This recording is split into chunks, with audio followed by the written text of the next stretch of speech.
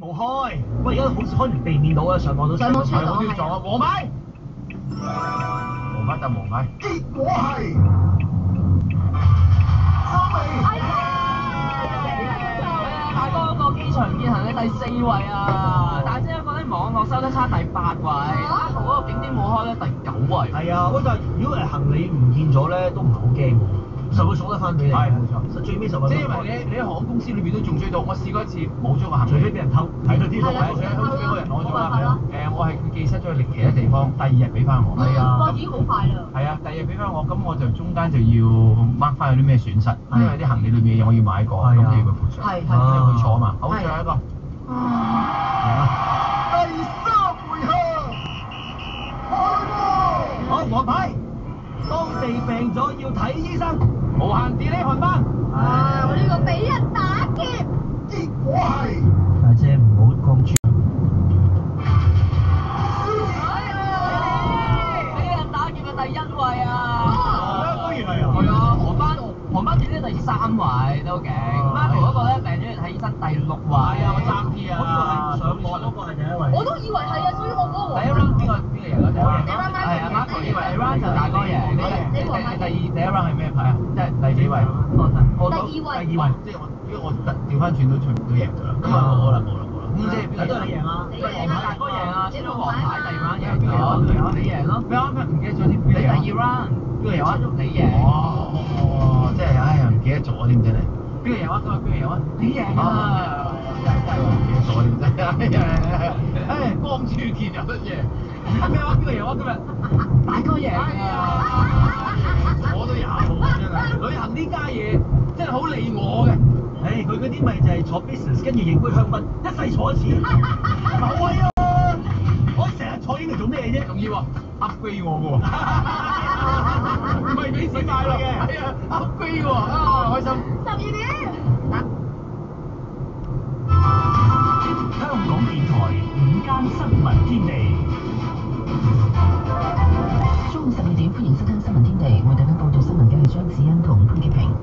首先係新聞提要。高等法院開庭處理梁天琦嘅上訴，佢只就刑期提出上訴。港鐵今日重開大部分車站，7個車站仍然關閉，列車服務將會提早喺今晚8點結束。美國參議院共和黨領袖麥康奈爾話，希望 NBA 可以學習香港人捍衛言論自由及人權嘅勇氣。新聞嘅詳細內容。2016年旺角騷亂涉案嘅本土民主前線前發言人梁天琦承認一項襲警罪，以及經審訊後被裁定一項暴動罪成，囚6年。高等法院開庭處理佢提出嘅上訴。同案2名被告盧建文同埋黃家駒亦都提出上訴。法庭一同審理，其中梁天琦只會就刑期提出上訴，不會就定罪提出上訴。控方喺庭上播放多條片段，由2016年2月8號晚上至9號凌晨喺旺角砵蘭街一帶有小販擺賣，食環署人員執法被包圍，以及警方到場之後演變成衝突嘅經過。任信希報導。大批市民朝早響應網上號召，開庭之前到高等法院外城門。佢哋喺囚車嘅出入口聚集，期間不斷高叫口號，又拉起寫有光復香港嘅直幡。坐喺犯人欄內嘅梁天琦向旁聽嘅市民點頭，而盧建文就用右手按住咗胸口前。代表梁天琦嘅資深大律師陸建鑑話：佢哋今日只會就刑期提出上訴，唔會就定罪提出上訴。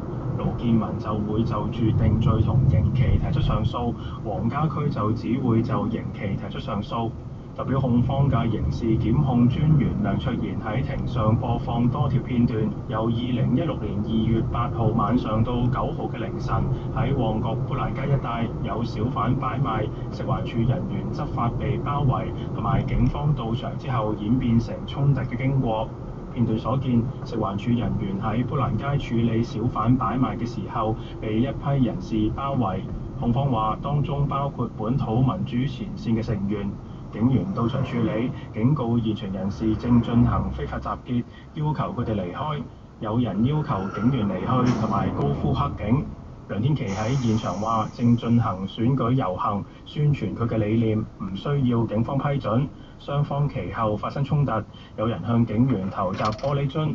梁天琦同黃台仰企喺示威者前線，曾經高呼3、2、1去，衝向警方嘅防線，警員就施放胡椒噴霧，並且以長盾向前推進。亦都有片段顯示幾名警員喺行車線同一批市民衝突，有人以雜物掟向警員，警員亦都制服咗部分嘅人士。亦都見到梁天琦向警員投擲垃圾桶。控方又話片段顯示梁天琦襲擊在場嘅警員。盧建文嘅代表律師質疑原審法官喺引導陪審團時有錯誤，唔應該將共同目的完全等同為同一種行為。佢話當時現場人士有不同行為，即係俗語所講嘅兄弟爬山。律師又話，如果原審法官引導清楚，陪審團會唔會考慮現場人士正係進行緊選舉遊行？聆訊現時仍然繼續。香港電台記者任順希報導。港鐵今日重開大部分車站，7個車站仍然關閉，列車服務將會提早喺今晚8點結束。7個仍然關閉嘅車站包括將軍澳站同埋坑口站等等。港鐵安排接駁巴士接載市民來往寶林站至調景嶺站，有唔少市民喺朝早繁忙時間輪候乘搭。有居民話，接駁巴士輪候嘅時間比起尋日短好多。亦都有市民相信港鐵重開寶林站有助疏導人流。連倚婷報導。將軍澳線連日嚟都有多個車站關閉，寶林站今日就重開。朝早7點幾，唔少人喺寶林站排隊搭車，有職員用手提式拍卡機俾市民入閘。港鐵亦都安排免費接駁巴士來往寶林站至調景嶺站，中途停坑口站、將軍澳站呢兩個仍然關閉嘅港鐵站。喺坑口，多名市民輪候上接駁巴士。居民徐小姐話：今日好快就上到接駁巴士，打消行去調景嶺站嘅念頭。琴日咧係轉咗好多個圈啊嚇，今日好咗好多啦。我已經5分鐘都唔夠啊！琴日排咗半個鐘係仲有好遠好遠咁啦嚇。呢個冇辦法㗎啦，嗰啲人搞成咁樣，佢哋盡力而為㗎啦，已經係嚇，佢哋做得好好㗎啦。去銅鑼灣返工嘅林先生相信重開寶林站有助疏導人流，因為最主要係寶林站開翻咁樣，就搭接駁巴士過去嘅話，再搭地鐵就好快好多嘅。我就覺得唔使塞車，我最緊要係本身係調景嶺嗰邊咧，因為最緊要地面嗰個好塞車，最主要係嗰個問題。而家開翻嘅話就會好好多啦。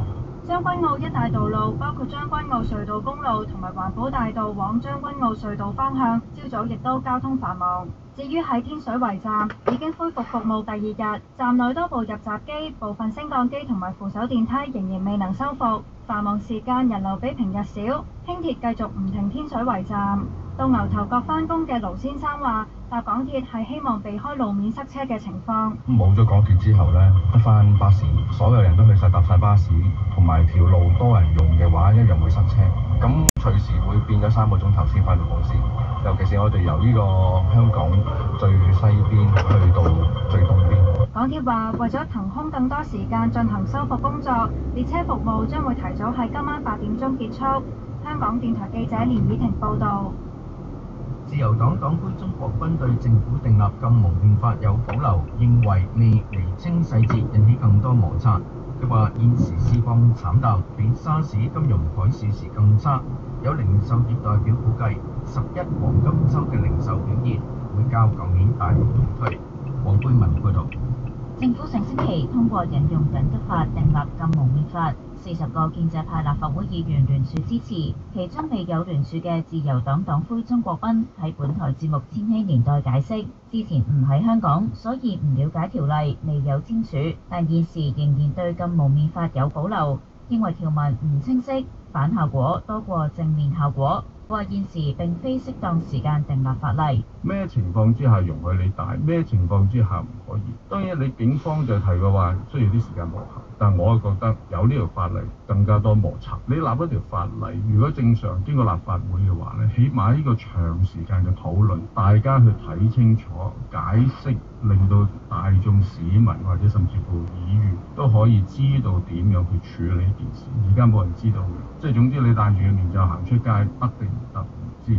鍾國斌形容現時市道慘淡，不論出口同本地消費都受到影響，比沙士金融海嘯嘅時候更差，呼籲社會停止暴力。而家今時今日咧，就兩邊都死晒，既有內戰，咁你而家今時今日，你本地消費大家睇到，你沙士啊，就算點慘淡，你都可以打開個門睇下有冇客。你今日直頭係閂埋晒啲，你想打開門做生意都唔夠客。另外，零售管理協會主席謝邱安儀喺一個電台節目話，預計11黃金週嘅零售表現會比舊年大幅倒退，又估計零售商鋪將會出現倒閉潮。佢提到有部分街鋪業主願意共度時間，減租1成幾至到3成，為期2至3個月。香港電台記者黃貝文報道。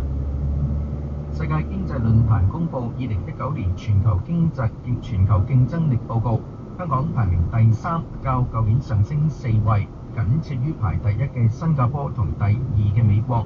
不過香港喺司法獨立同新聞自由得分下跌，司法獨立排名跌至第8，新聞自由排名更加跌至第61位。調查喺今年1至4月訪問139個經濟體內16,900多個商界行政人員。報告強調，數據係喺香港連串社會事件之前收集。特區政府歡迎香港嘅排名上升，強調一直致力提升香港經濟嘅競爭力同活力。政府會努力維護香港傳統優勢，包括優良法治傳統、司法獨立、自由開放嘅市場、簡單低稅制、高效嘅公營部門，以及公平及方便嘅營商環境。美國政界領袖關注美國男子職業籃球聯賽 NBA 同中國政府就香港情況引發嘅紛爭。當中嘅參議院共和黨領袖麥康奈爾話，希望 NBA 可以學習香港人捍衛言論自由及人權嘅勇氣。內地央視主播強調，任何挑戰國家主權及社會穩定嘅言論不屬於言論自由範疇，又形容體育頻道已經喺遙控器上面撳咗轉播 NBA 賽事嘅暫停鍵。謝允賢報導。美國國會參議院共和黨領袖麥康奈爾、參議院民主黨領袖舒默同埋前國務卿希拉里先後喺社交專頁留言話支持香港人爭取民主。麥康奈爾話：香港人甘願冒住風險捍衛佢哋嘅言論自由、人權同自治權，睇得比金錢利益更重。佢希望美國 NBA 可以學習呢份勇氣，為咗香港人堅持嘅底線，唔好放棄價值觀。舒默話：自己同爭取民主權利嘅香港人同埋希望發聲支持香港人嘅美國人同一陣線，又話冇人可以禁止美國人為自由而發聲。希拉里就話：每一位美國人都有權發聲支持香港嘅民主同人權。事件起因係中國退役球星姚明以前效力過嘅 NBA 火箭隊總經理莫雷日前喺社交專頁貼文，內容係爭取自由而香港一起，多間中國贊助商終止同火箭隊合作。莫雷事後刪帖同道歉。NBA 總裁亞當斯話，其後喺日本出席活動期間，承認事件對 NBA 喺中國嘅商業活動已經造成影響。有傳媒認為 NBA 唔支持莫雷，但實情唔係咁。NBA 支持莫雷行使言論同政治表態自由。央視主播剛強批評亞當斯話同莫雷都犯規，強調任何挑戰國家主權同社會穩定嘅言論不屬於言論自由範疇。中國一定要小心點說，在這個世界上有一種沒有邊界的言論自由，但對不起，我們也有遙控器自由。之後，對於 NBA 季前賽中國賽的傳播，央視體育已經按下了暫停鍵。江強所講嘅係央視體育頻道暫停轉播 NBA 季前熱身賽嘅決定，涉及 NBA 嘅一切合作交流亦要被立即調查。騰訊體育亦都宣布暫停轉播相關賽事。香港電台記者謝允賢報導。美國國務院對一啲中國官員及共產黨成員實施簽證限制，認為佢哋要對新疆自治區內拘留或虐待少數民族負責。國務院又表示，今次制裁同今個星期恢復嘅中美貿易磋商無關。中國駐華盛頓大使館譴責係干預中國內政，強調新疆冇美國所指嘅人權問題。陳宇軒報導。美國國務院發表聲明表示，會對一啲中國官員同共產黨員實施簽證限制，認為佢哋要對新疆自治區內拘留或虐待少數民族負責。國務卿蓬佩奧強調，美國要求中國立即停止對新疆嘅鎮壓，釋放被捕嘅少數民族人士，以及停止騷擾毀壞有關聯嘅穆斯林。措施亦會影響被制裁人士嘅親屬，包括佢哋尋求到美國升學嘅子女。不過聲明中並冇提及受簽證限制中國官員嘅名單。有美國官員早前透露，特朗普政府考慮嘅對象包括新疆維吾爾自治區黨委書記陳全國。中國駐華盛頓大使館譴責美國嘅做法係干預中國內政，形容呢一項決定嚴重違反國際關係嘅基本規範，損害中國利益。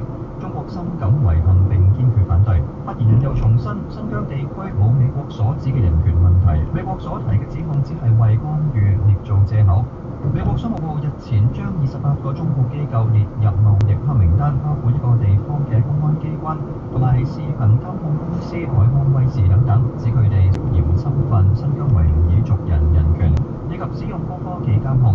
由於海康威視係內地研發線上監控產品嘅龍頭之一，呢個時候被列入貿易黑名單，外界認為同中美今個星期重開經貿會談有關，但美國商務部重申係毫無關係。香港電台記者陳宇軒報道。英國首相約翰遜同德國總理默克爾通電話，首相府消息人士形容達成脫歐協議喺實質上已經不可能。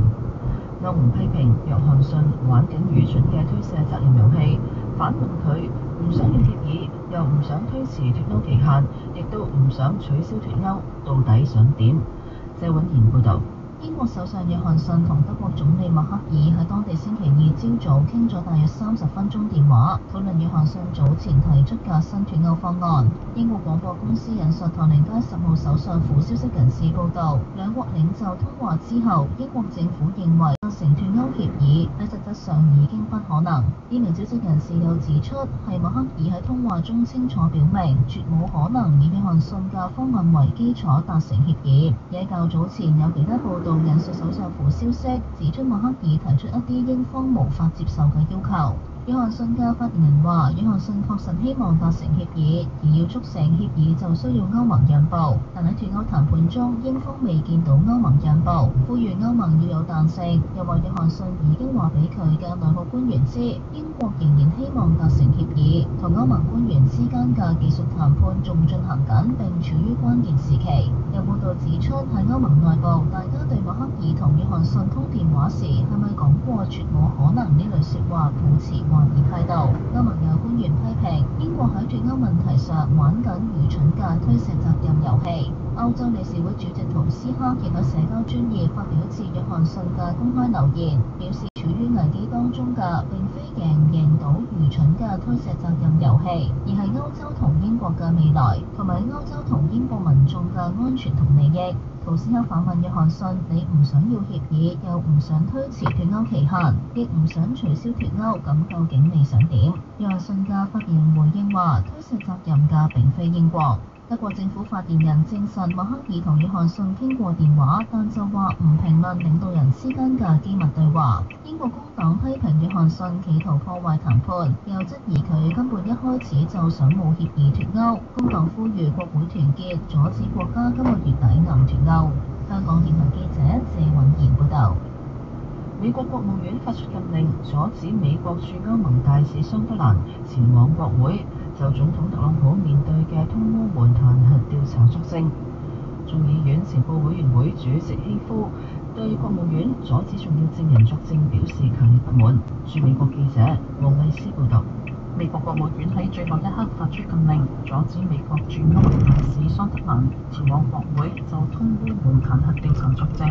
國務卿蓬佩奧拒絕回應記者提問，但總統特朗普就透過社交網頁貼文，宣稱自己樂意俾桑德蘭作證，但十分不幸，國會嘅委員會俾民主黨人士控制，共和黨成員被削去權力，令公眾無法獲知事實嘅真相。負責調查工作嘅眾議院情報委員會主席希夫對特朗普政府阻止呢一名重要證人作證表示強烈不滿，警告特朗普阻撓證人作證會被視作妨礙司法公正嘅強烈證據。桑德蘭相信喺通烏門事件中扮演重要角色，負責安排特朗普私人律師朱利安尼與烏克蘭官員見面，討論調查拜登父子及解除凍結美國軍援嘅問題。希夫向傳媒解釋，調查人員知道桑德蘭曾經以私人電話及電郵同雙方溝通，而呢啲信息已經交咗俾國務院，但國務院拒絕交出俾國會做彈劾調查嘅工作。but we are also aware that the ambassador has text messages or emails on a personal device, which have been provided to the State Department, although we have requested those from the ambassador, and the State Department is withholding those messages as well. 希夫強調，美國國民有權知道總統是否係為國家嘅利益做事。桑德蘭嘅代表律師宣稱，桑德蘭已準備好隨時作證，但因為佢係國務院嘅僱員，必須要遵從上級嘅命令，而無法去國會作證。有民主黨嘅國會議員就促請桑德蘭辭職，可以不受約束而喺國會作證。香港電台駐美國記者黃敏思報導。體育消息。阿根廷傳媒報道，2021及2022年嘅世界冠軍球會杯將會由中國主辦，增至24支球隊參賽。比賽改喺6至到7月舉行。詳情由張子欣喺動感天地報導。動感天地。阿根廷傳媒引述國際足協報導，2021及2022年呢兩年嘅世界冠軍球會杯將會由中國主辦。並且會增至24支球隊參賽，預料亞洲足協將會有3個參賽名額。世界冠軍球會杯通常安排喺12月舉行，改制之後變成24支球隊，比賽時間亦都會改成6至到7月。以往被視為英超豪門球隊之一嘅曼聯，今季開季成績差劣，已經被形容係30年嚟最差嘅開季成績。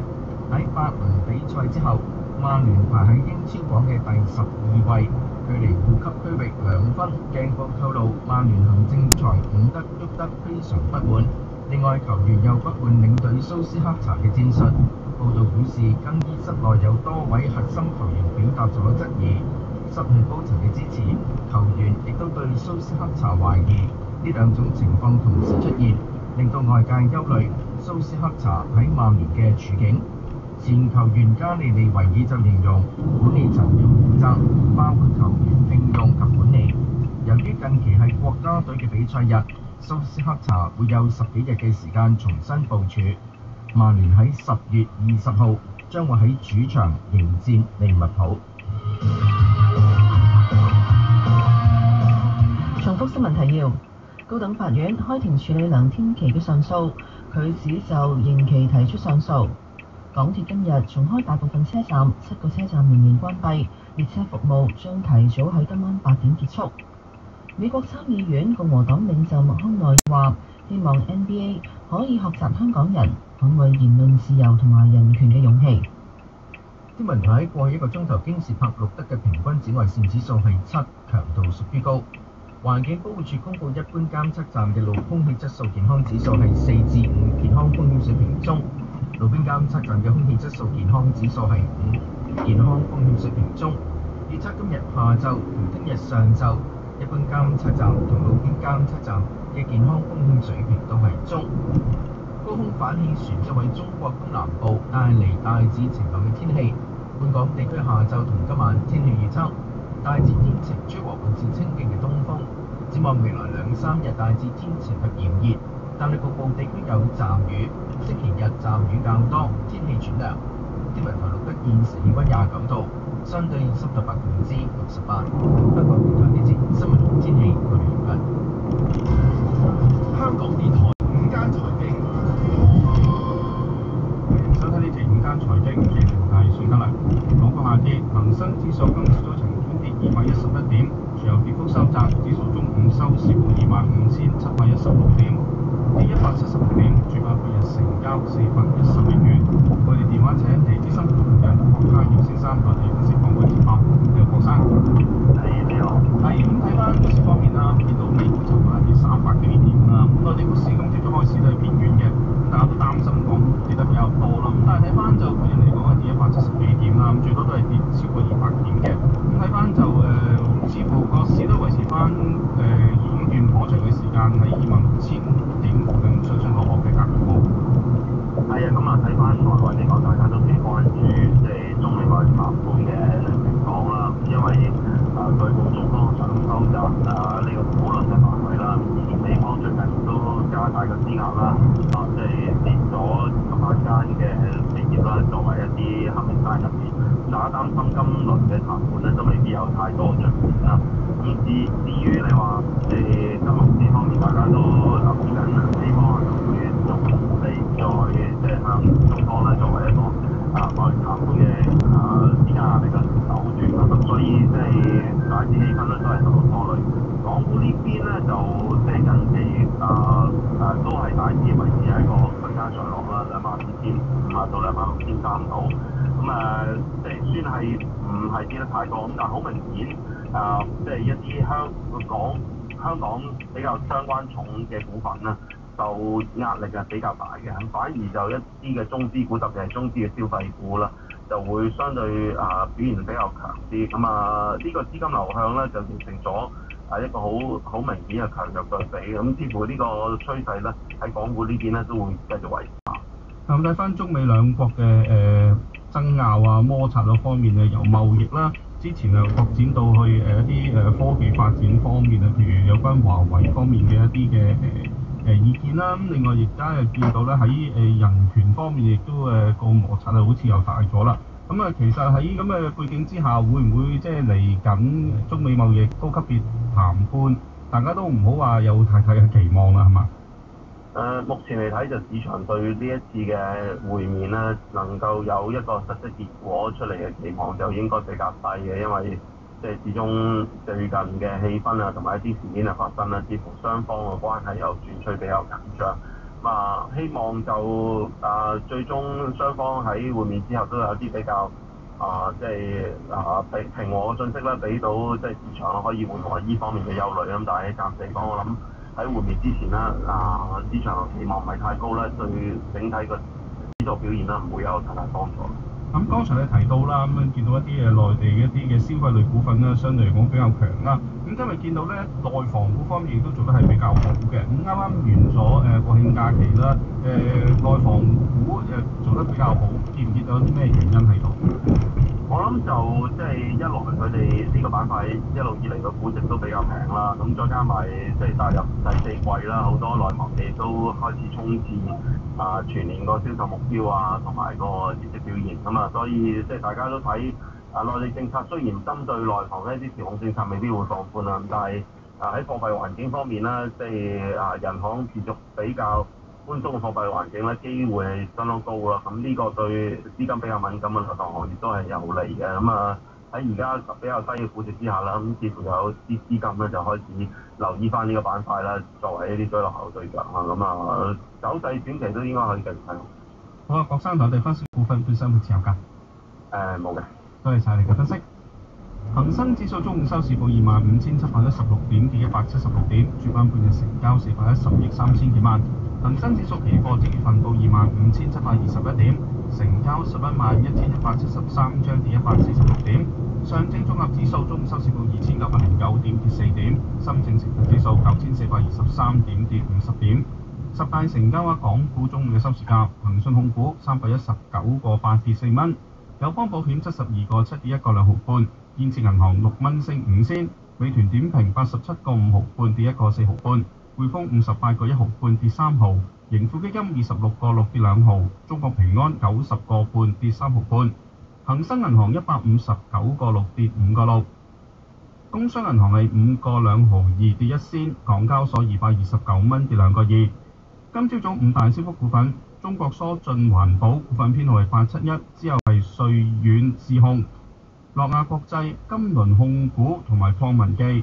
五大跌幅股份：中國資訊集團、正美豐業、鑫網易商、英力投資同埋南華資產控股。外幣對港元賣價：美元7.844，英鎊9.583。瑞士法郎7.896，澳元5.289，加元5.892，新西蘭元4.954，歐元8.6004，每百日元對港元7.32，每百港元對人民幣91.122。港金報14,100蚊，佢上日收市升100蚊。倫敦金每安士買入1505.99美元，賣出係1506.33美元。美國聯儲局主席鮑威爾表示，好快會宣布向市場增加儲備供應嘅措施，將會再度擴大資產負債表，確保貨幣市場平穩運行。有分析就認為唔應該太早，聯儲局再推量化寬鬆貨幣政策。羅偉浩報道。聯儲局主席鮑威爾喺全國商業經濟協會發表講話，表示好快會宣布增加儲備供應嘅措施。佢指出，再度擴大資產負債表，確保貨幣市場平穩運行嘅時機取決於聯儲局。但係佢強調，今次擴大資產負債表唔應該被解讀為刺激經濟，而係為咗滿足公眾對流動性嘅需求。近期因為短期資金不足，導致聯邦基金利率大幅高於聯儲局目標範圍嘅上限。紐約聯邦儲備銀行需要推出回購安排，向市場注入流動性以降低利率。市場觀望聯儲局幾時以及推出啲乜嘢措施，避免短期資金供應中斷嘅情況成為常態。上海商業銀行研究部主管林俊龍認為，美國金融系統出現結構性問題，大型銀行唔願意貸出資金，目的係為咗降低本身系統性風險，從而降低資本要求。佢相信聯儲局將會透過向市場增加短期資金供應，解決呢個情況，但係唔應該理解為重推量化寬鬆。個量化寬鬆咧，購買資產嘅種類就非常廣泛啦，即係尤其是我哋講緊啲按揭抵押資產啦，傳統嘅定義，聯儲局佢哋講咧呢個叫 QE，好傳統嘅講法咧 QE 係控制一啲長息嚟嘅，咁我哋而家咧就係控制一啲假嘅息咧，就只不過係傳統嘅貨幣政策嘅調控嘅工具嚟嘅，就唔係 QE 嚟嘅，佢哋上面嘅一啲比較短期嘅利率，咁可能例如佢哋購買相對嘅國債嘅年期都會比較短啲嘅，就唔係我哋講緊30年啊，即係好長期嗰啲可能就未必係。另外，鮑威爾話：全球面對風險，聯儲局對進一步減息持開放態度。佢喺發言中並冇明確承諾進一步減息，但係佢指出，過去1年聯儲局已經轉向一條更加低利率嘅途徑。聯儲局都會以經濟數據為依據，逐次評估前景同埋面對嘅風險，採取適當行動。香港電台記者羅偉浩報道。內地軟件商老大師公布香港招股結果，香港發售股份錄得超額認購超過276倍，公司啟動回撥機制，令香港發售股份數目相當於全球可供認購股份總數嘅一半。投資者認購一手共1000股股份，中籤比率2成。老大師招股價每股2個7，預計集資淨額大約1億600萬元。另外，內地運動服零售商滔博香港公開發售股份，錄得近1.4倍超額認購。投資者認購一手共1000股股份，全數獲得分配。滔博招股價每股8個半，預計集資淨額超過76億元。兩隻股份聽朝早喺聯交所掛牌買賣。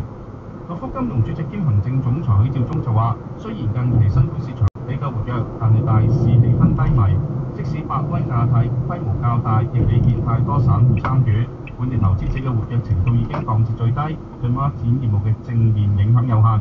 佢批評證監會實施嘅孖展新規影響券商營運。普通散戶嗰百威嗰啲咁樣係咪啊？有幾多散戶申請？我唔相信好多散戶投佢，因為大家都喺其他嘅情況之下都自顧不暇。我覺得嗰個今日嚟講嗰個投資者本地嘅投資者喺市場嘅活動能力已經係降到係空前最低。我諗疫情喺目前階段應該係好低。即係呢個新嘅規例咧，有冇迫切性咧？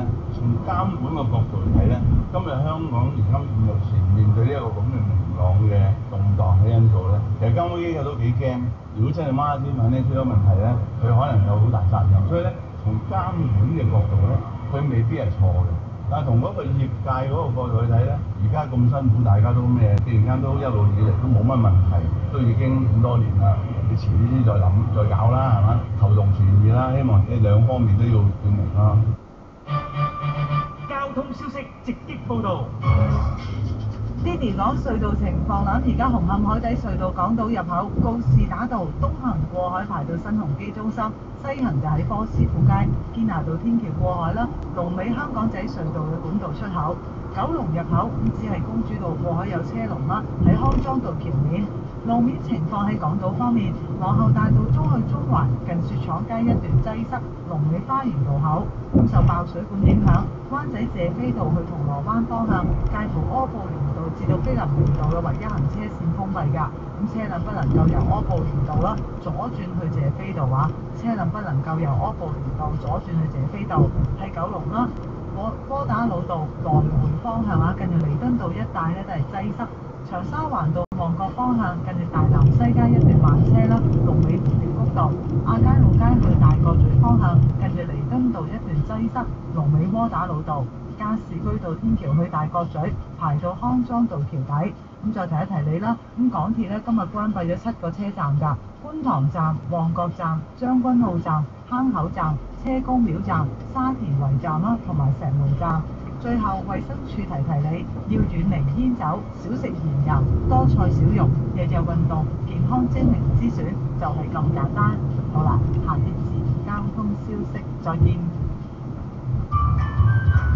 以市民心為心，以天下事為事。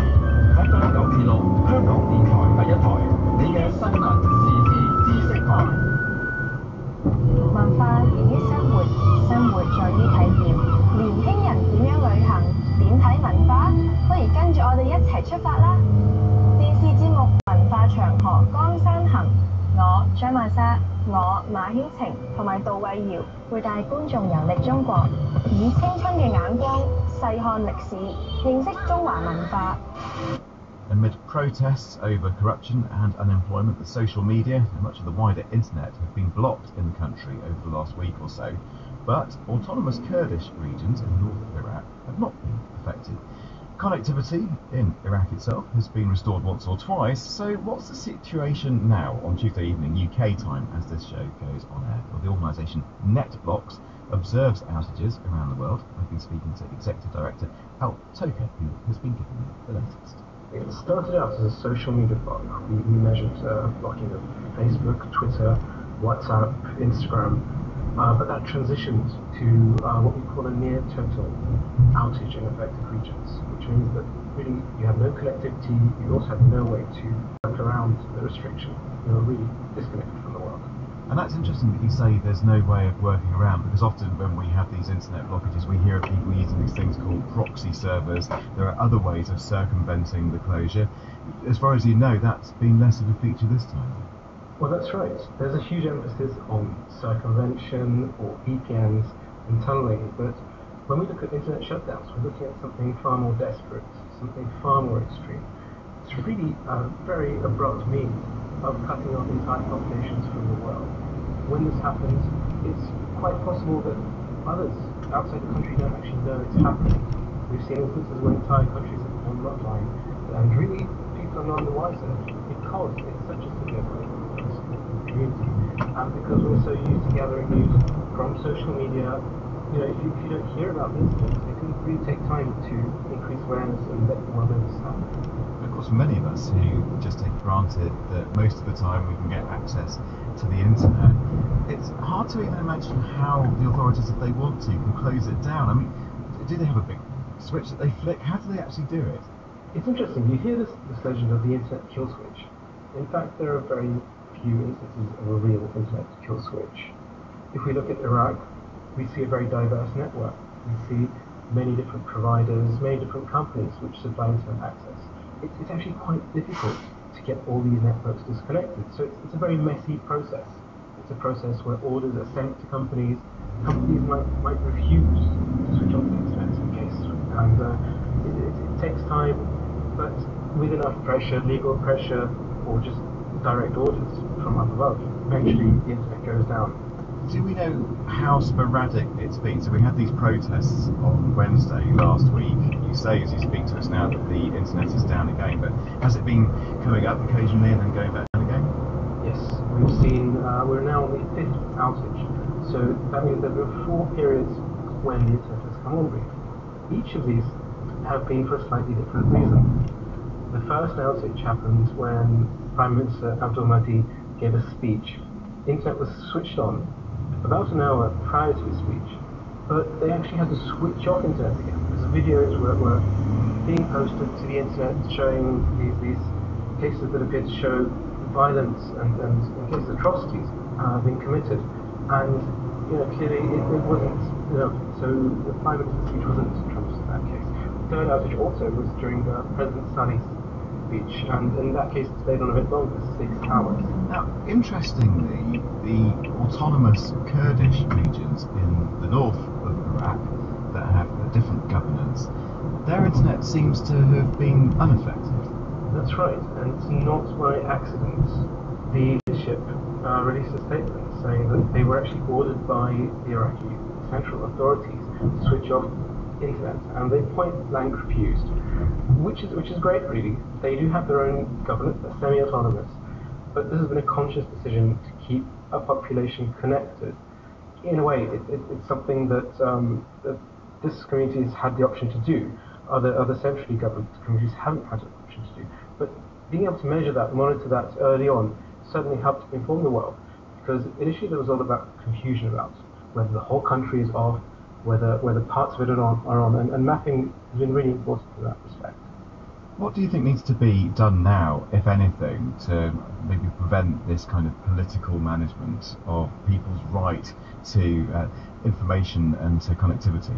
It's an extreme and universally disproportionate measure in almost any conceivable condition to actually switch off the internet for a country or most of a country. And the shocking thing is there are very few legal recourses. There's a UN resolution which tends not to have teeth. Often the country's own constitutions don't actually allow this kind of restriction, but authorities will do it anyway. They'll cite security measures. The trouble is, when you look at how these events unfold, you see that shutdowns tend to actually cause more violence. They cause frustration, and there's been research done around this that shows that actually shutting off the internet will actually make people more angry and will cause more of an uprising. So it tends to be a terrible policy. That's out. Now, Glenn Boddington is here. Of course, this is changing all the time, and things all wrong. Yeah. But people are finding all kinds of ways around these restrictions, aren't they?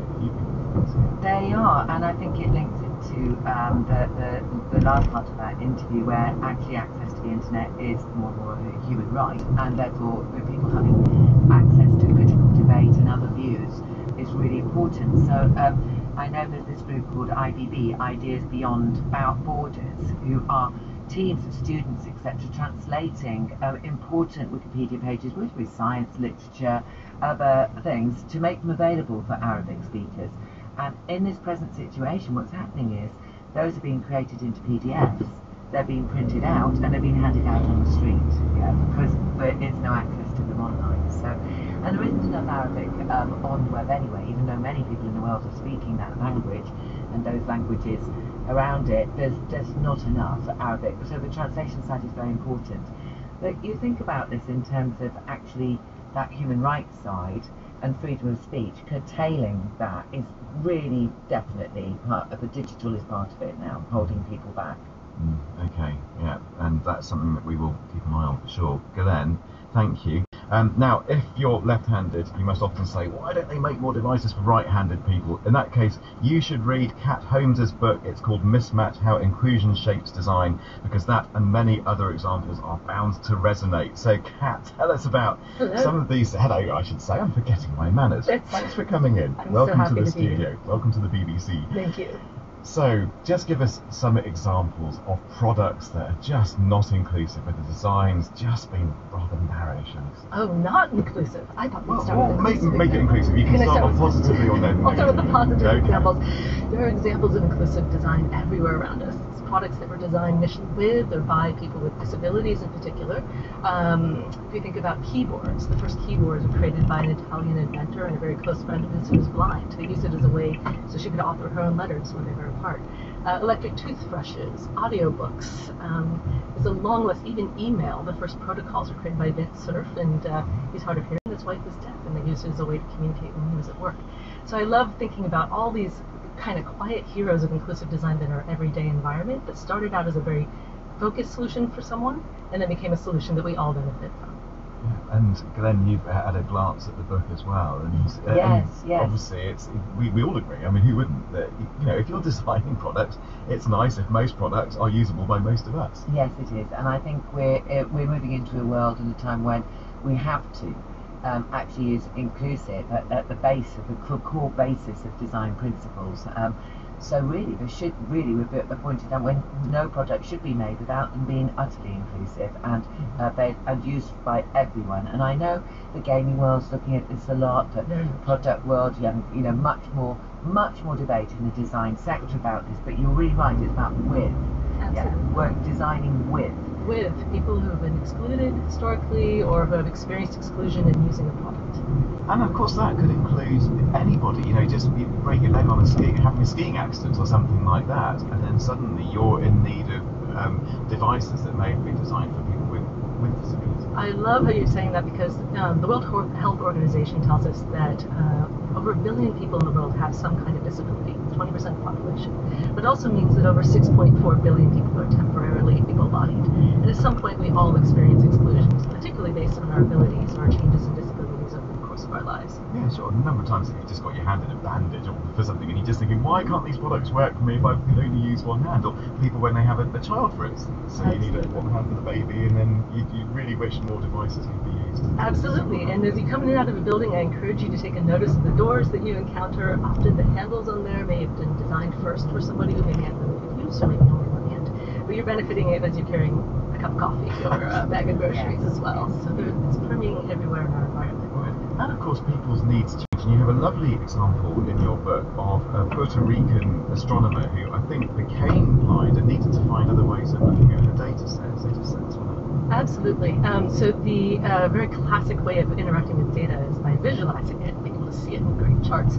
As she lost her ability to see, which is really, looking for a way to continue her practice. Yeah. So she applied sonification, sound instruments to the data that she collected. Wonderful. We can hear some. Star songs. Yes. And what? Oh my goodness, I love it. Isn't that lovely? It sounds like a very elaborate piece of harp music, but this is sound that has been derived from these data sets that this astronomer, Wanda Diaz-Merced, analyzes. Absolutely, and it's applied in a way that she got an access to a different kind of nuance even in the data, in a way that other astronomers are now applying that sonification to their data so they can both visualize and hear it at the same time, giving them another layer of understanding of the data that they're collecting. Right, so finally then, if this is your chance on the BBC to give just one really important piece of information or advice to any company that's designing any product to be usable for all of us, is there one overarching thing they should have in mind? I would absolutely start with learning how to recognize exclusion in the products that you create, the environments you create. Starts by engaging communities you may not have considered before. Let go of the idea of the average human and find who's missing from the voices that you're contributing to your product and bring them close to heart. That's good advice to end with. Kat Holmes, that flew by, didn't it? But thanks so much for coming in. Nice to meet you. Thank you. Yeah. Still to come, a hopefully inclusively designed solar-powered car. We're going to talk about that in a few moments. But first, it's part music video and part protest song. That's how musician BT Wolf describes her exhibition currently underway at London's Barbican Gallery, where today, Tuesday, there's also been a screening of a documentary about her work. She's distilled 800,000 years of historic data into a visualization of the carbon dioxide in the Earth's atmosphere. But alongside the visuals, there's also song, as Glenn and I found out a little earlier when we visited the exhibition. Outside the people like cars are still running, when inside it's safe to deny that it's coming. TV's turned up so the winds are just humming to the sound of the heat rising. We have the song 2006 From Green to Red, and you're in a way bringing that together with the data visualization of climate change. Yeah, summarise that for us. I know there's quite a lot going on here. So I saw An Inconvenient Truth in 2006 when it came out, and I was just incredibly moved, but also really angry, by what was displayed in this film and how we'd let it get to this point. And so immediately after, I wrote this song From Green to Red, which represented a lot of the information and also my emotions around it. But I felt I didn't need to record it because I thought everyone would see the film, and then we as a human species would sort of figure this problem out. But then when I realized that wasn't going to happen, I recorded it, and actually it became part of the second album, Montague Square. So now here we are in the tail end of 2019, and it seems to me that you're bringing together the emotion of the song, the anger about climate change, with the hard and I suppose unemotional data of carbon dioxide records going back quite some time. Yeah, I think that particularly with From Green to Red in terms of the last cycle of this incarnation, it was just this song. And then I was thinking, and even in the last 6 months to a year, how the problem has really been amped up sort of tenfold. And I just felt like art is at its best when it's reflecting the best of humanity, but also something of our divinity. But right now, I don't think there's any more important issue than the planet and what we are doing to it and what we've done to it. And so I really wanted to create a way of visualizing that people could get their heads around, because a big issue is that it seems so abstract and so vague and so subtle that it's quite easy to dismiss and for people to kind of not get emotionally engaged. Right, so this is 800,000 years worth of data picked up from ice cores in the Antarctic, and data that you're interpreting then. So as people go into the installation, what will they see, what will they feel and experience? So the idea with this piece is it's using 800,000 years of historic data, as you mentioned, predominantly looking at CO2 in the atmosphere, to create a sort of live weaving of the planet's timeline that people will be able to interact with and really interrogate. As they get closer, they'll be able to look into the threads and see what's going on there. There'll also be the lyrics that are woven in, which are, the music, the song. So it's, on the one hand, this protest song, on the other hand, a music video, but also this entirely interactive timeline of the planet's CO2 atmospheric content. So you're bringing a whole load of tech here, and I know this is work in progress, but ultimately you're going to have movement sensors that will pick up how people are interacting with the space. You'll have screens that will be displaying or projecting the climate data. So it's data visualization, movement, and all being driven by a games engine, isn't it?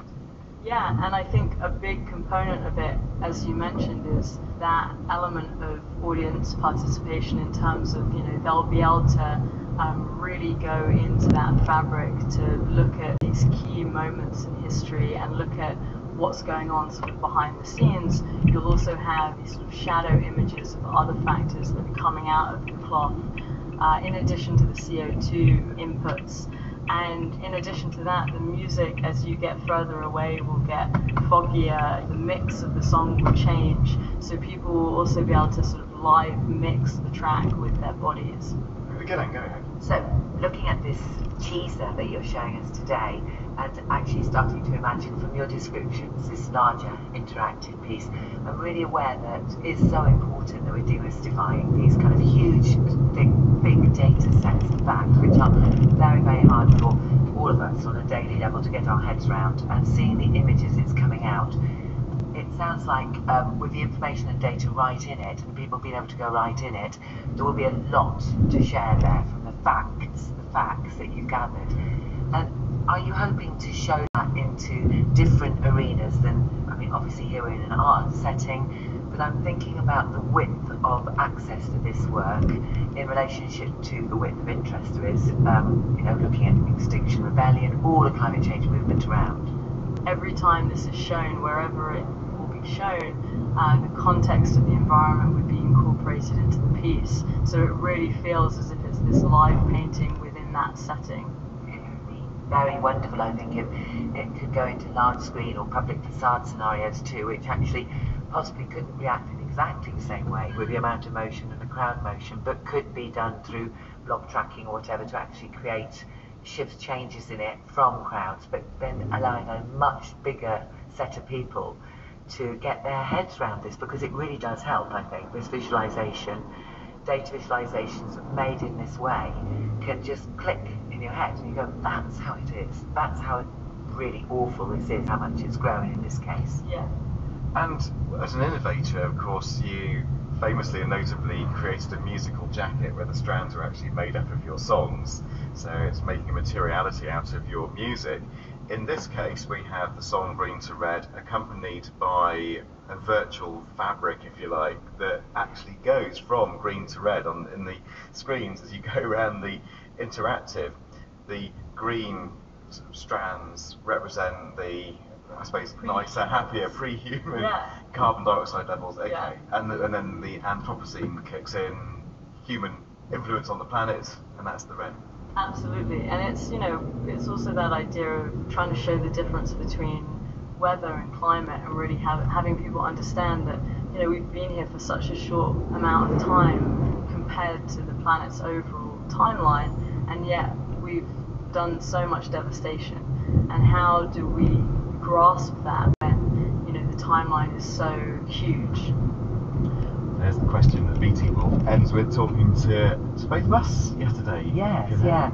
And interesting, looking at timelines, you know, we've just said Happy Ada Lovelace Day today, but in fact there, the influence of the jacquard loom is weaving again, yeah, using Data is textiles, woven, isn't it? It's these visualisations. totally woven, 24,000 punch cards used, which actually was the weaving machine that influenced the development of the analytical engine. So it all links up in these long timelines. Oh, you wove that in. Yeah. And I love the weaving into digital. She's right in the right place, BT. What a pro. Thanks for that.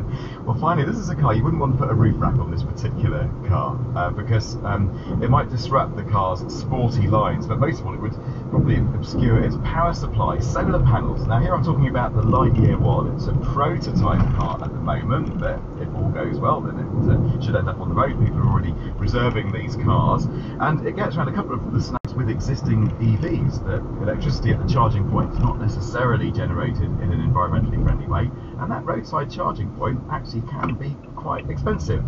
Now, this particular electric vehicle claims to have a range of 720 kilometres, so that's about 450 miles, and has recently been on show at an event for future cars near the city of Chichester in the southeast of England, from where Tom Stevens now reports.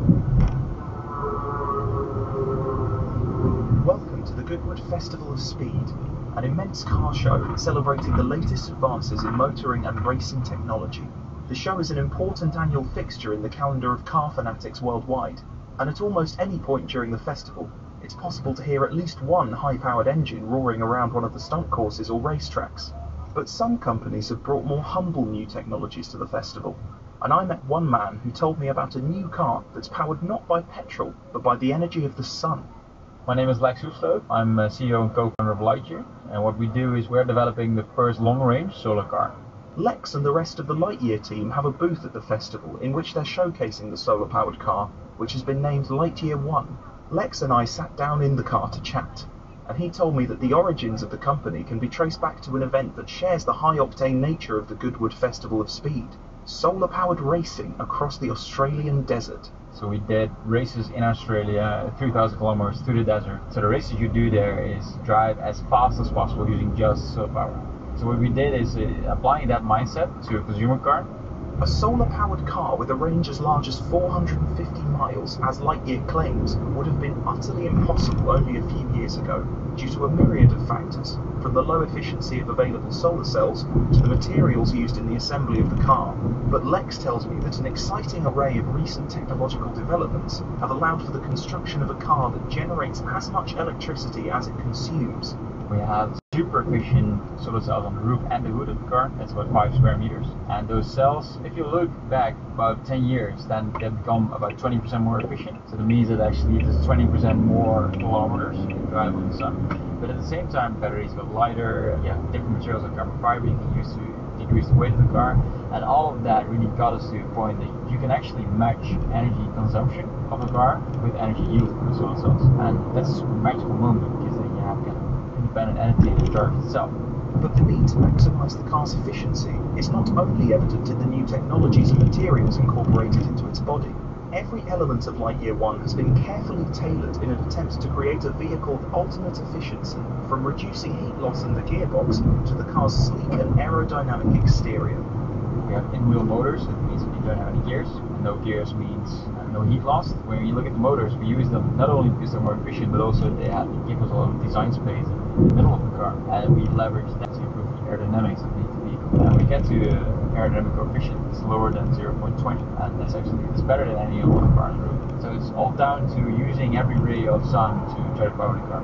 Although Lightyear is currently taking pre-orders for their first 500 cars for well over €100,000, Lex told me that the aim for the company's future is to follow the Lightyear 1 with much more affordable models with similar solar-powered capabilities. when you look at the components we use, they're not necessarily expensive from a materials point of view. So we expect the technologies we use to be much more affordable in 5 to 10 years. And actually, you can build these cars more affordable than the cars we drive right now. And on top of that, of course, the usage cost is really zero. Maybe you have to charge a bit in the winter, but apart from that, there's very low operating costs. So it means that you can drive cars in the future for a lot less than you do right now.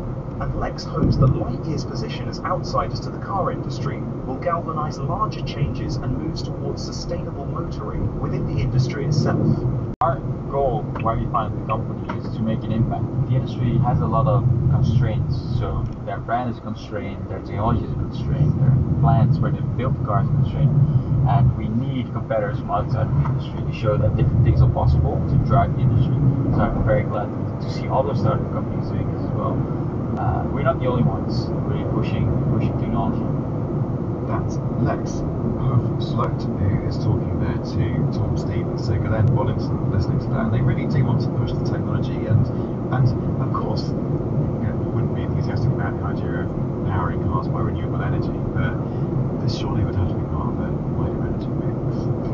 Yes, I agree, and I think I'm totally fascinated by and want a lot more to happen with renewable energy. We've got these natural sources, wind, solar, and wave, and I've always been baseless. I mean, it's getting better, and it's great, the perfect solution for sunny climes, I guess, but maybe not so great in the British Isles. But I think it's the hybrid that's got to come through in this, isn't it? We need to have as an intermediate. Yes, as an intermediate. So, a solar-powered car which also can have an electric top-up. Would that possibly be good? And I wonder if that is part of the solution. So right, in between yes. EV points, then the solar at least extends your range. And of course, you will work in cloudy environments, but inevitably better suited to the Midlands. And it gets rid of the need for garages, doesn't it? Because you just wouldn't put it in a garage. Charge room in a garage. Good but point, Glenn. Good for citizen use. Glenn Bollington, thank you so much for that. We need to be out of here. The producers, and you linked her over to Mango. You're listening to the BBC World Service, and here's what's happening in the studio this week. Blasts of colour and swirls of neon are beginning to light up the traditionally dark streets of Cuba's capital city, Havana. The artist Kadir Lopez has been fascinated by neon for many years. He and a small team of experts are now remaking the signs of neon buildings and hanging them above the boulevards. In the studio at bbcworldservice.com/in-the-studio. And at bbcworldservice.com, 50 things that made the modern economy. Tim Harford goes back to the 1920s in the era of prohibition in the US. He discusses if the idea of the rational criminal can explain why the ban was so widely flouted. Next, it's Newsday, here on the BBC World Service, the world's radio station.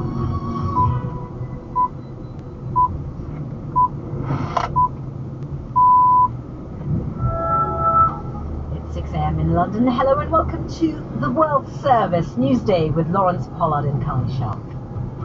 9 pages to say no.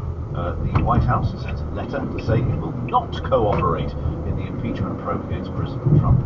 It's unconstitutional, they say. Well, is it? Brexit talks between London and Brussels reach a new low with just 3 weeks to go before the UK is supposed to leave the European Union. We hear about the so-called blame game. Also, following on from yesterday's advice on this programme on what to eat for breakfast and still save the planet, we hear about a sustainable farm in the US with cows that can help fight global warming. And in Spain, they could start eating parakeets because they're culling them. We found out how these unwanted recent arrivals are being targeted for sterilisation. We'll also have the latest sports and business news. That's coming up after the latest world news. Hello, I'm Neil Nunes with the BBC News. The White House has said it will not cooperate with the impeachment inquiry launched by Democrats in the US House of Representatives, calling it partisan and unconstitutional. The announcement came in a letter to senior Democrats, as John Soper reports. The letter from the White House lawyer to lead Democrats crackles with defiance. Never before in our history has the House of Representatives taken the American people down the dangerous path you seem determined to follow, wrote Pat Cipollone. It's true the Democrats haven't followed tradition by holding a vote of the full House to launch the investigation, but but there's little in the Constitution or law that sets out how an inquiry should be conducted. And so Democrats have reacted with equal fury. They accuse the president of threatening national security in his contacts with the Ukrainians and of undermining the integrity of US elections by asking a foreign leader to dish the dirt on the former vice president and Democratic Party hopeful Joe Biden. A spokesman for President Recep Tayyip Erdogan has said the Turkish military and the Free Syrian Army will cross the Syrian border shortly. Bahattin Altun said Kurdish militants there could either defect or Ankara would have to stop them, as he put it, disrupting Turkey's struggle against Islamic State militants. It follows President Trump's surprise decision to withdraw US troops from the area, paving the way for a Turkish operation to move into Kurdish-held territory in northern Syria. Meanwhile, Kurdish-led Syrian Democratic Forces say they have come under attack from Islamic State fighters in the city of Raqqa. The Irish Prime Minister Leo Varadkar has said it will now be hard to reach a Brexit deal in time. His remarks come ahead of a meeting later this week with his British counterpart Boris Johnson. Jonathan Blake reports. In a bleak assessment of the Brexit negotiations, Leo Varadkar said it would be very difficult to secure an agreement by next week. He said he would work until the very last moment to secure a deal, but not at any cost. And he accused the UK of putting half of the deal negotiated by Theresa May back on the table and claiming that was a concession. In an interview with the French newspaper Les Echos, the President of the European Commission, Jean-Claude Juncker, said he did not accept that the EU was to blame for the failure of the negotiations. If the talks do fail, he said, it would be the UK's fault. The champion Australian trainer Darren Ware has been charged with animal cruelty offences after electronic devices used to shock horses into running faster were discovered during police raids on his stables. Mr. Ware was already banned from horse racing for 4 years after taser-like devices known as jiggers were found in January. He trained the Melbourne Cup winner of 2015, the Prince of Penzance. World News from the BBC. The President of Ecuador, Lenin Moreno, has declared a nighttime curfew around government buildings in the capital, Quito, as protests against austerity measures intensify. Police earlier had to clear the National Assembly after demonstrators broke through police lines and invaded the building. Tens of thousands of people from indigenous groups and trade unions have converged on Quito for a major demonstration planned for Wednesday. This protester urged Mr. Moreno to resign. We're here because of the struggle for the indigenous people, because we're fighting against this inept president. Go, Moreno, go, take him away. We do not want him here. Inept, corrupt, go. Twitter has apologized for unintentionally using email addresses and phone numbers provided by users for account security to enable targeted advertising.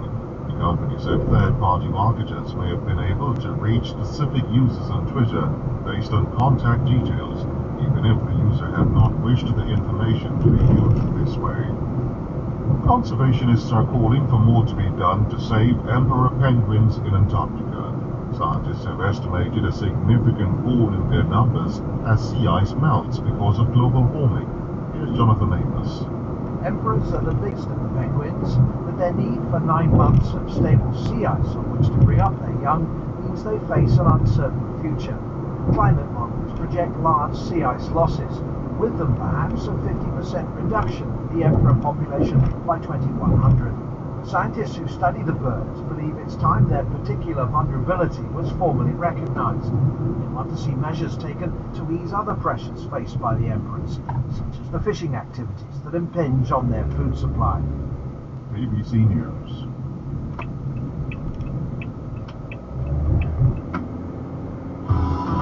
And a very warm welcome to Newsday. Thanks for the latest. Brexit's back. Rob Watson will join us to explain why there's blame game as British proposals appear to be rejected. We talk about cows and birds in the next half hour as well. The cows that could help save the planet rather than heating it up with their emissions.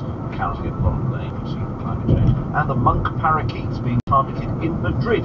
They are pretty tourists. Why are they being targeted for sterilisation? With on sport, Matthew Kenyon and Super Chang will be here with the business as well. 9 morning. World Bank to look forward to. First, President Donald Trump has tweeted his displeasure. His talking heads have rubbished it. Now the White House has said officially that it will not cooperate with the impeachment inquiry against President Donald Trump, launched by Democrats in the U.S. House of Representatives. A letter sent by the White House's legal team to Democratic leaders rejected it as baseless and constitutionally invalid. Speaking to reporters, the House Speaker Nancy Pelosi said the White House's move was an abuse of power. Not any of us went to Congress to impeach a president. This is very serious for our country. The president is obstructing Congress from getting the facts that we need. That it's an abuse of power for him to act in this way. And that is one of the reasons that we have an impeachment inquiry. Now, 3 Democratic-led House committees are investigating Mr. Trump. Just to remind you, the inquiry is trying to find out if the president held back aid to Ukraine to push Ukraine to investigate Joe Biden, who, of course, is running for the Democratic presidential nomination. I spoke earlier to Stephen Zunis, regular guest on this program, professor of politics at the University of San Francisco. So the White House is saying that the demands are unconstitutional, or actually, is it the refusal to pay ball that's unconstitutional? By refusing to allow people to testify and refusing to turn over required documents, I mean, that is we consider obstruction of justice, which in itself is an impeachable offense, which of course further raises suspicions as to the possibility they have some pretty serious things to hide. Right, that's what the man and woman on the street might assume. Politically, how does this play out? Because when they make a statement saying you are basically seeking to overturn the results of the 2016 election, this is a classic sort of the people versus the elite ploy. Is that what's going on? That's what they're certainly trying to do. I mean, the line, of course, is that it's a reversing the democratic process. I mean, that's a little questionable, given that Hillary Clinton actually got 3 million votes than Donald Trump.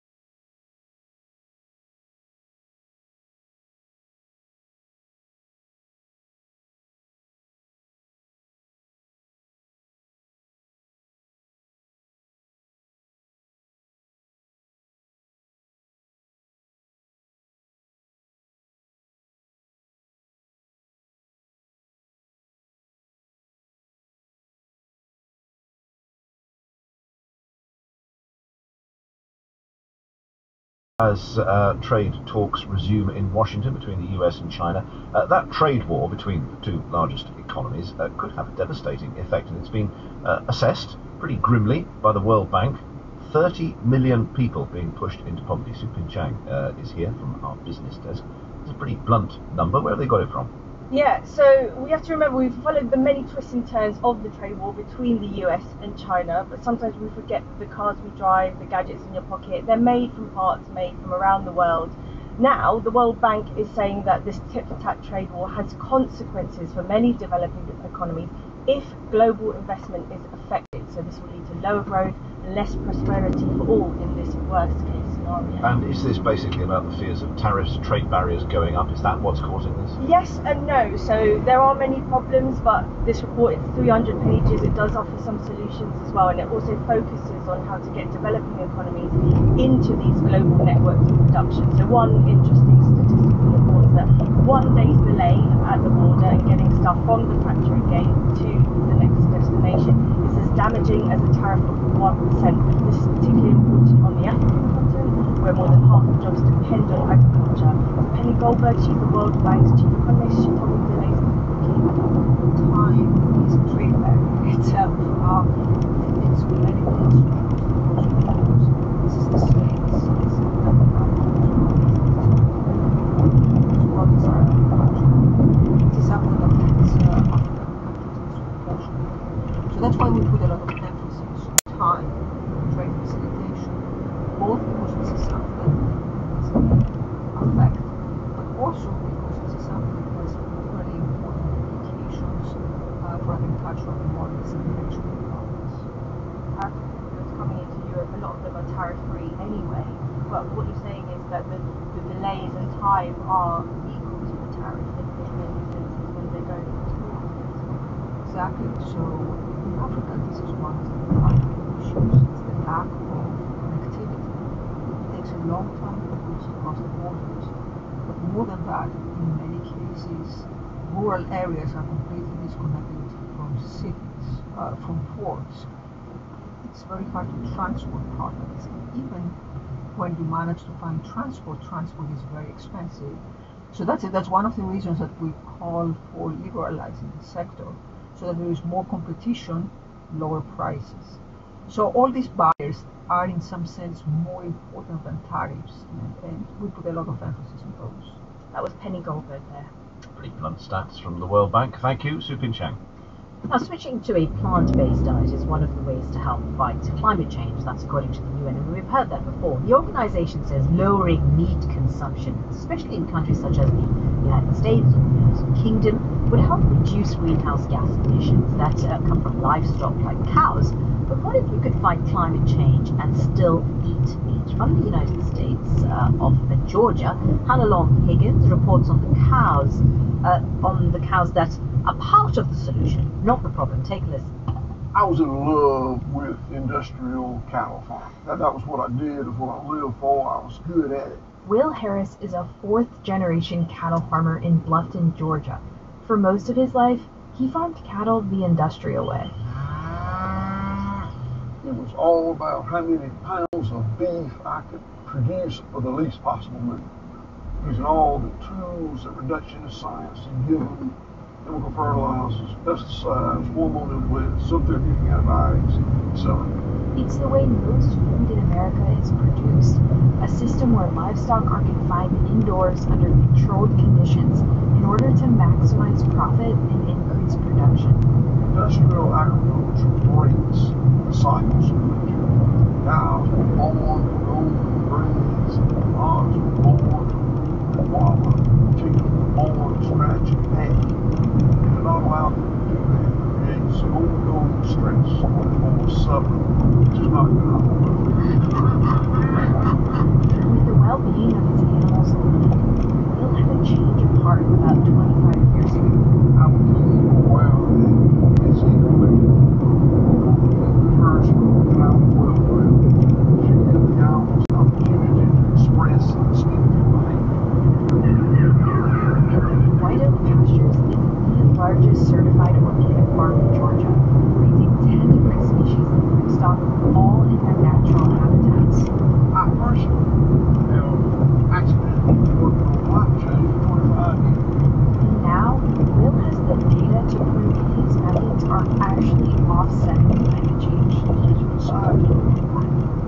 while producing good grass-fed meat, they're actually benefiting the climate.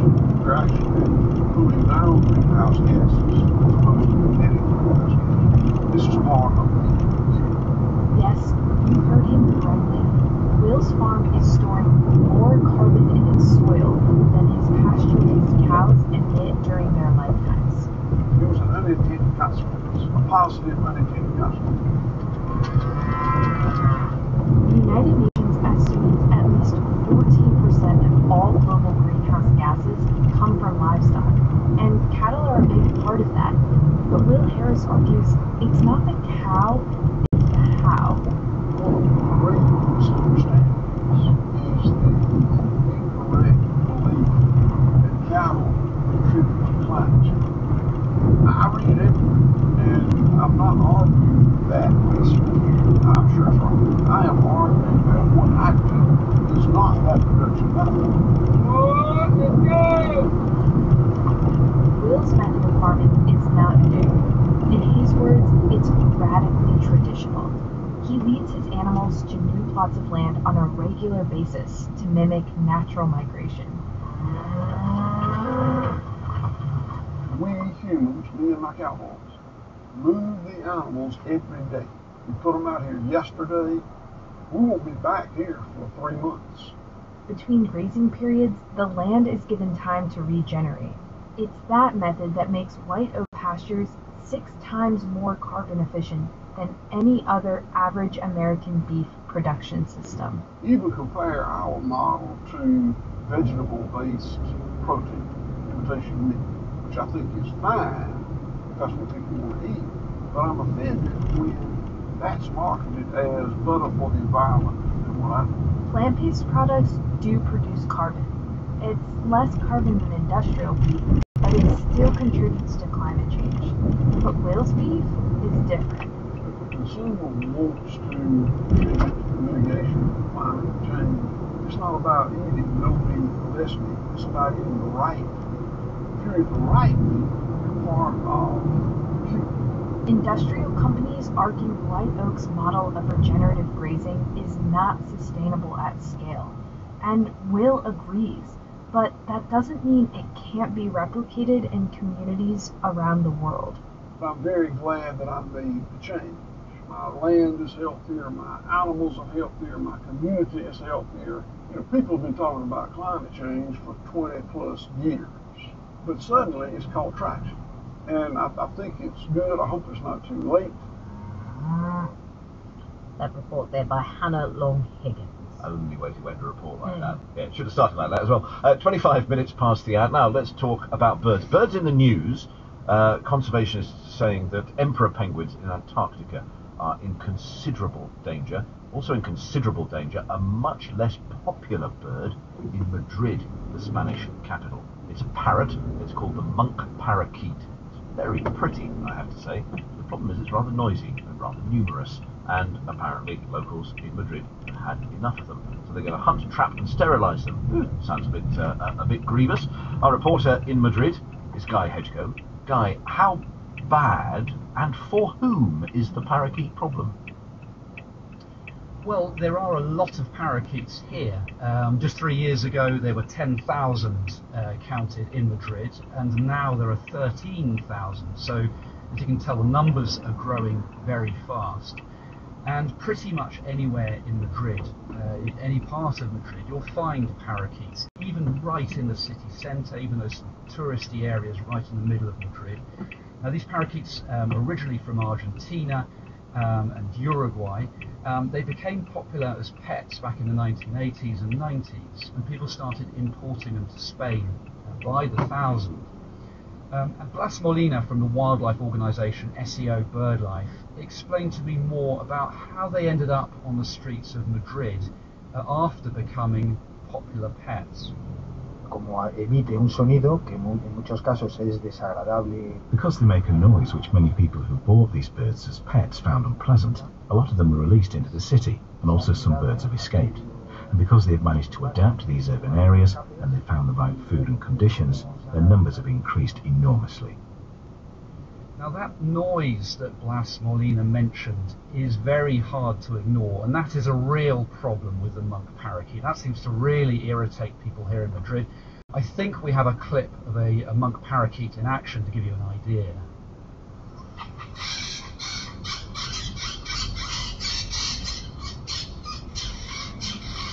Quite like that in the studio, but that's just one. I imagine multiplied by thousands, that's pretty awful. But what's interesting is kind of the effect that they've had. Are they sort of like moving a problem on? Are they replacing, I don't know, what do you call them, native birds? I mean, what happens? Well, there are other issues as well, apart from the noise. I mean, environmentalists say that the monk parakeet undermines biodiversity by stripping trees in order to make their nests. So, you know, wherever they are, trees are stripped of bark and twigs, and that causes problems in terms of biodiversity. But those nests, by the way, can be enormous, and although nobody's yet been hurt, Madrid City Hall has warned of the danger of the nests falling on people's heads, so that's another problem. But there's also the fact that the monk parakeet is very aggressive towards other species, and that can mean that other weaker birds, for example, are pushed away. And they do seem to be a growing problem for the people of Madrid. There were nearly 200 complaints about parakeets between January and August of this year, and that's almost as many complaints as the whole of last year. So it does seem to be a growing problem for the people of Madrid. Wow, thank you very much indeed. Guy Hedgecote in Madrid telling us more about now that is a monk parakeet. In London we've been invaded by, and they're very popular, lots of people love them, rose-ringed parakeets. Many amusing conspiracy theories and urban myths about where they come from. No, they were not first released by Jimi Hendrix. Here on the BBC World Service, we explore a shared dilemma. Does humankind have a God-given dominion over the natural world? That is the story that for the last 2,500 years has shaped Western thinking. Is there a moral duty for us to prevent animal suffering? In one life you are a human being, but in the next life you will be the dog or the cow. Are we here to cultivate and steward the earth? Our climate problem is actually on our plates. It's in the food industry. As we witness the destructive impact of people on the environment, 4 writers explore our attitude to other creatures. Continuing with author Panache Chigomadzi. Is our greatest obstacle to understanding another animal their inability to communicate as we do? Episode 2, The Animals and the Linguists. Dominion at bbcworldservice.com.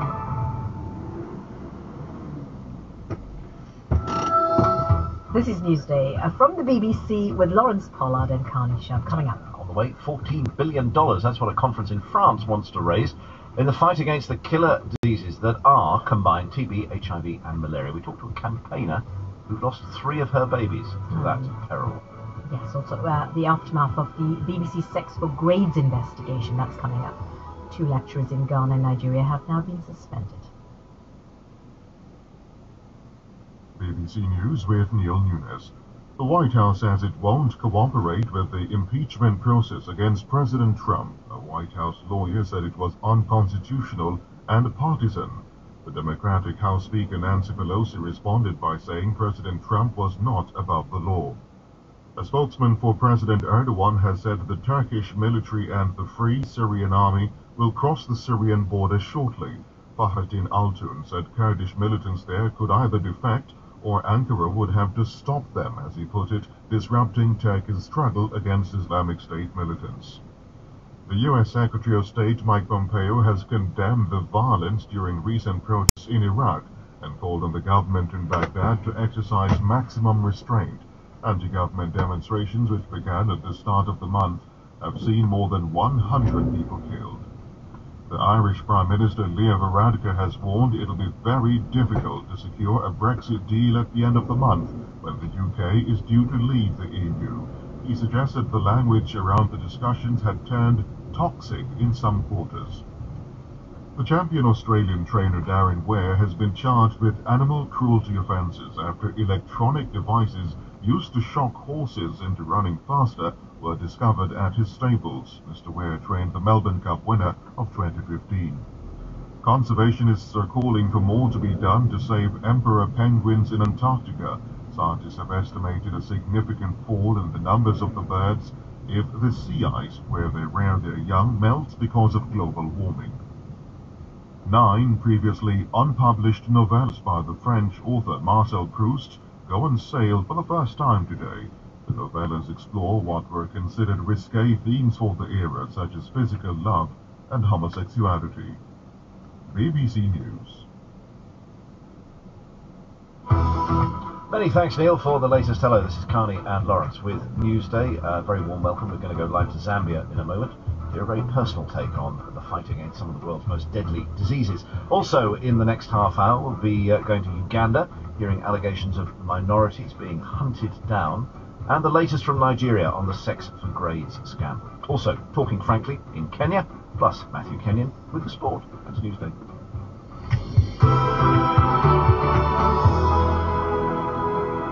Start in Zambia. Tuberculosis, or TB, is the major cause of HIV-related death. That's why the deadly combination of the two are often called the twin epidemics. Along with malaria, they are the major public health crisis currently ravaging the world. And the Global Fund to Fight AIDS, TB and malaria, they're holding a conference in Lyon, France, to try and raise more funds to help eradicate these infections. It's a 2-day meeting, and the fund is asking for $14 billion.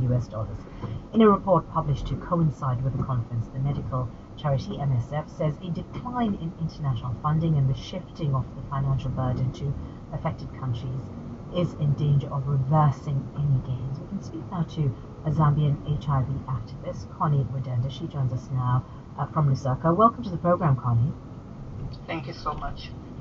We understand you lost 3 of your babies to HIV, but at that time you didn't even know that you had HIV, did you? No, I didn't know that I had HIV, but later on in life, after I had tested for HIV, and I went back to the hospital, they told me that they had actually tested my children but did not tell me the results. Wow, when you heard that, how did you feel? It's one very bad experience, really. It's something that you wouldn't wish on another person. And you know, you get attached to these children even before they were born. Absolutely. And then losing them at different ages after you've had that connection with them, touching them, loving them, feeding them, and then suddenly you watch them wasting away slowly, and then as a mother you fail to do anything about it, and no one can do anything about it, because then there was no treatment in Zambia. It was really something that was heartbreaking, because I watched them go away slowly until the end. And there must have been an immense amount of anger there, because as you said, the hospital knew about this, but they didn't bother telling you.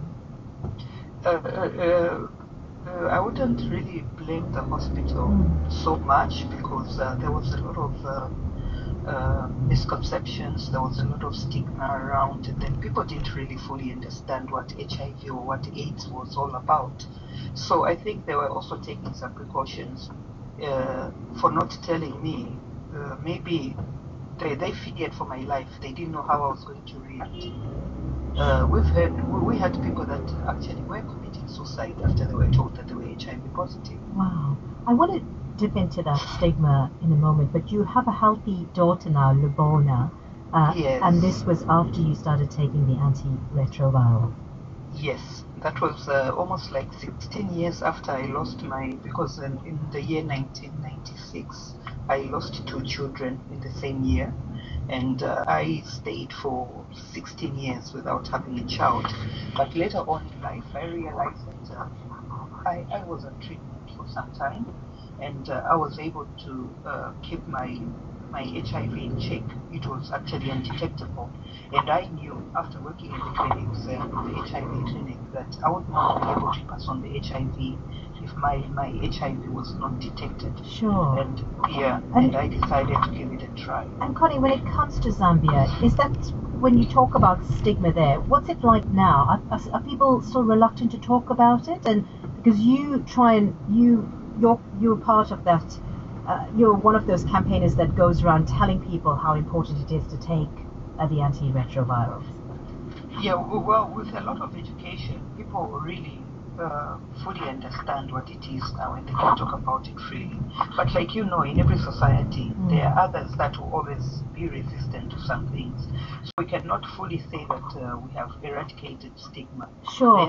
There are some issues of stigma which are placed somewhere, but a lot of people now talk about it freely, and that has really helped when it comes to treatment and care. And very briefly, when you look at the facts that international funding is on the decline, why is it so important that governments and donor organizations keep to this, increasing their funding for things like this? From a personal point of view, you would say that it is really crucial, isn't it?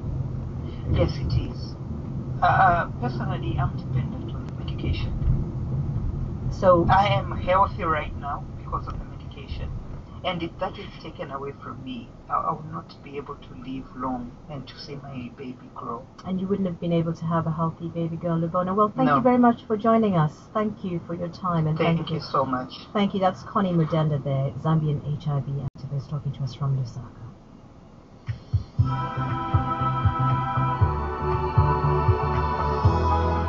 22 minutes to the hour, Newsday with Lawrence and Connie. Let's talk now about persecution of minorities in Uganda, particularly sexual minorities, members of the LGBTI community. Activists in Uganda say that such people are being hunted down. Pretty dramatic language. It comes after the killing of a gay activist over the weekend, and also in the background there are political moves to revive or retable the now much written about, rather notorious anti-homosexuality bill dating back to 2014. Joining us now is Paul Kanyamu, who is an activist, transgender activist, who fled to Kenya a few months ago, fearing for his safety. Paul, welcome to the programme. Could you just explain the circumstances which forced you to flee? Why people are talking of being hunted down? Well, thank you. I am my name is Paul Kanyamu, a transgender. I'm currently here in Kenya at Kakuma refugee camp, and I'm a Ugandan by nationality. I was discovered by my parents how I am gay. I was beaten to pulp, thumped by my parents and a homophobic community. My parents disowned and chased me away from home.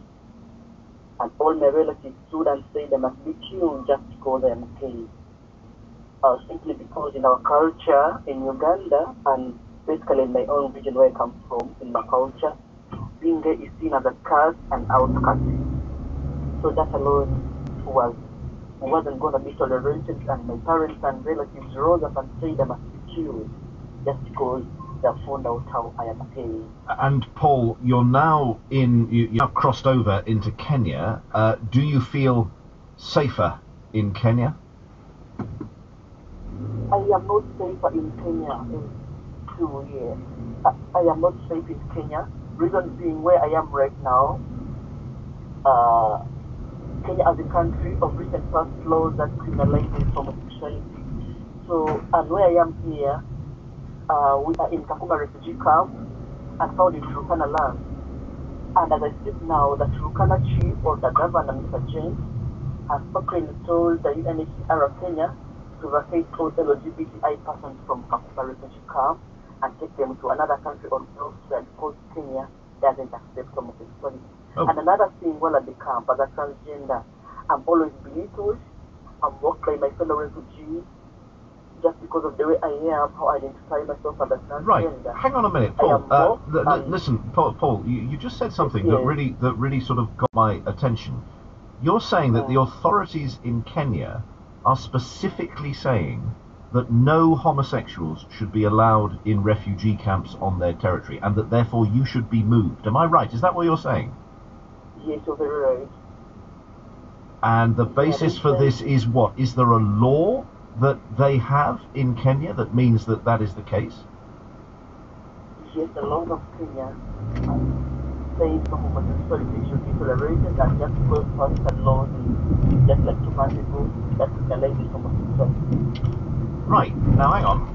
you've had to leave your home and indeed your family because of your sexuality. You've now fled to what you hoped might be safety in Kenya. What happens now if the Kenyan government is saying that people like you should leave? Where will you go? I'm totally worried. My life is in imminent danger as I can see right now. My life is in imminent danger. And as a transgender here, the refugees usually mock me. They beat me sometimes. They beat you when I'm in the line of food. And some people are threatening you with death threats. So I really don't know. My life is in danger. I can say all what I say. It's a heartbreaking story that you tell. Can I ask? I mean, you're in a refugee camp, and most people who are fortunate not to be in that situation would imagine that the priorities are getting food, getting shelter. Why do people target you in the refugee camp? How do they know that you are transgender of a sexual minority? Well, we are LGBTI here. We identify as LGBTI here.